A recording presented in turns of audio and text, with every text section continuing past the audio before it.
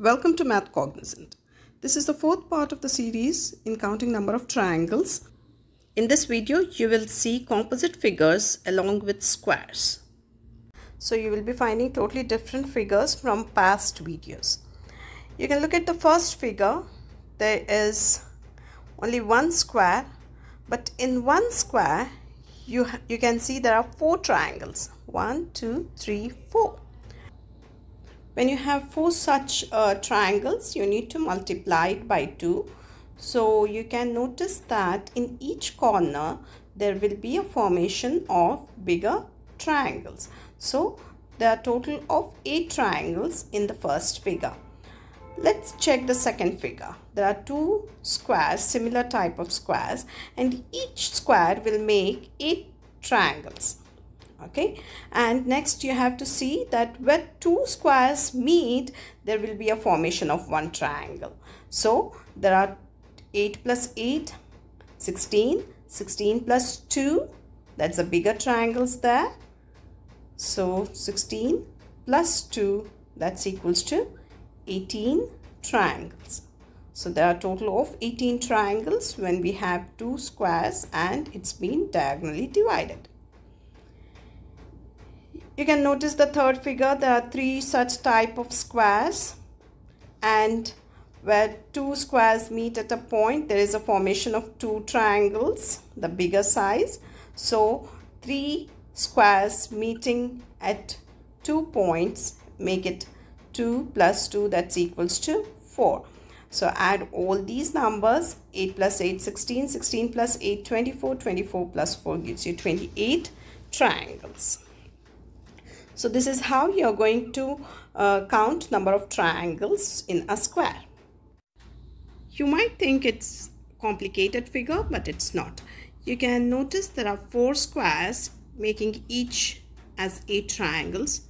So let me write it down, 8 triangles on each 4 squares, and where the two squares meet, where two shapes meet, the formation of 2 triangles, the bigger triangles. Okay, so 2 plus 2, 4, 4 plus 2 is 6, 6 plus 2 is 8. Total of 8 triangles will be formed where two shapes meet. Okay, so the next part what we need to do is count the corner triangles. See, there are 4 corner triangles which is being formed, and just follow the lines what I'm drawing. So this is going to be the first triangle, the corner triangle, and then it's going to be the second corner triangle.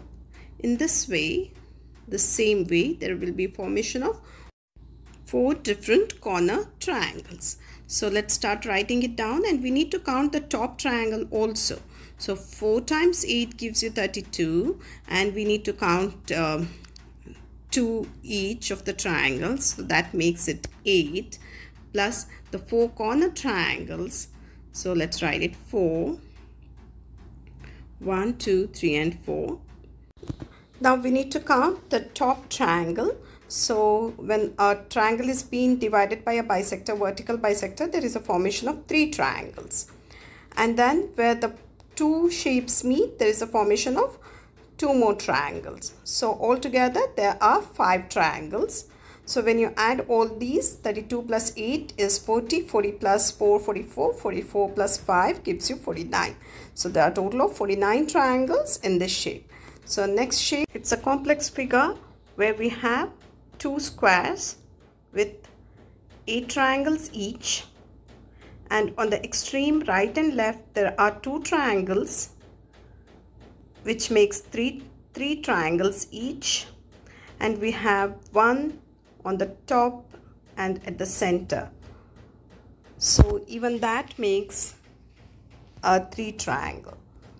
So there are altogether 25 triangles from here, but we have to count the triangles which are made by the different figures. So this is the first triangle, this is the second one, and here is the third triangle what is being formed, and this is the fourth.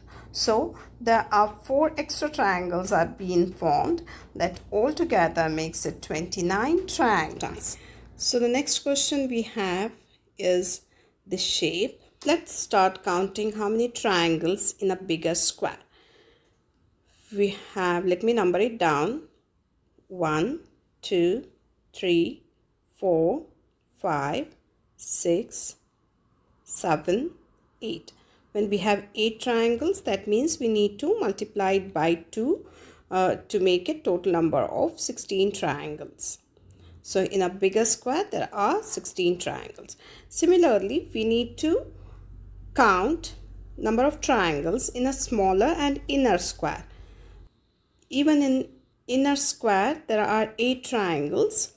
So altogether, there will be 16 times 2, that's 32 triangles, which is being formed by 2 squares inscribed within each other. These are the different types of figures you can find in the competitive exams. By using the simple strategies, you can solve these questions very easily and in less amount of time. Hope you understood this concept. Please like, subscribe and press the bell button to get notified on our latest videos.